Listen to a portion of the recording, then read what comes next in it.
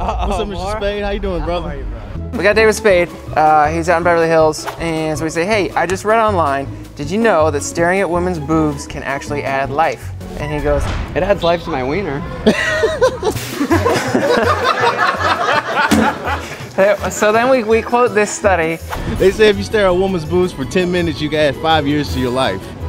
Oh, is that right? How long you think you'll live, Dave? 3,000.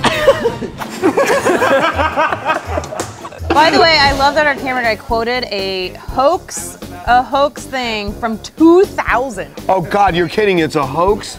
Yeah, it was republished in the Nigerian Journal in 2013. Nigeria really needs to get the together. How many hoaxes can use Nigeria? Have a good day, brother. All right, thanks.